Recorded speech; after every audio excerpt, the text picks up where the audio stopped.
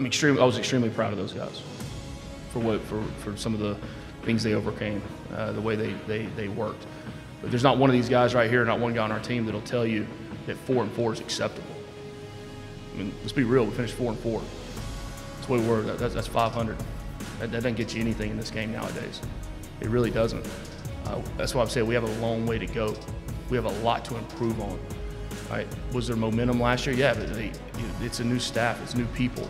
But what I do know is that when I look in that team room and I sit in front of these guys and I look out and I know what they have beneath them, I know the grit that they have, I know they're smart, I know they're intelligent, I know they can do those things.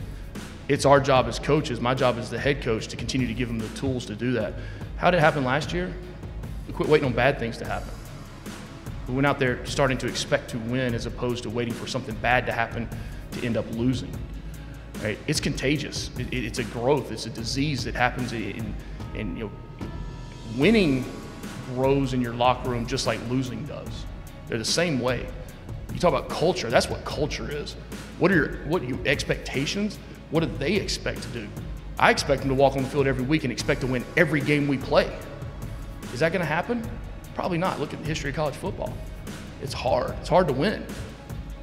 But to expect to go on the field and be able to go and compete regardless of who you're going against, that's what they have to do. That's what we have to preach as coaches. That has to be our expectation as coaches. Right? I've seen coaches walk out of the field scared. How can you do that? You only get 12 opportunities to go on the field and play every year. 12. Fewer than any other sport that's played. Of all the work that takes place in football, you get 12 opportunities to go on the field. Why not go on the field expecting to be the absolute best you can be and compete and win every single game, right? Because if you don't do that, you're not even getting past the first quarter. That's what they were doing last year. They bought in to the truth. They bought into having ownership in the team. We're still learning that every day.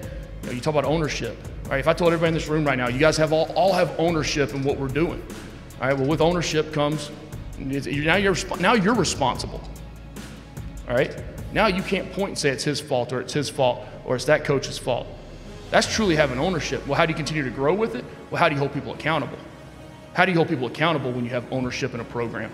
We have 120 guys, and I truly believe I want every one of them to have a bit of ownership, just like the coaches and assistant coaches. Because now you have a well-oiled machine and everybody's working together for the same goal. Now there's no finger pointing. Now people aren't talking, oh, not my fault, not my play. You can't do that because you're all in it together.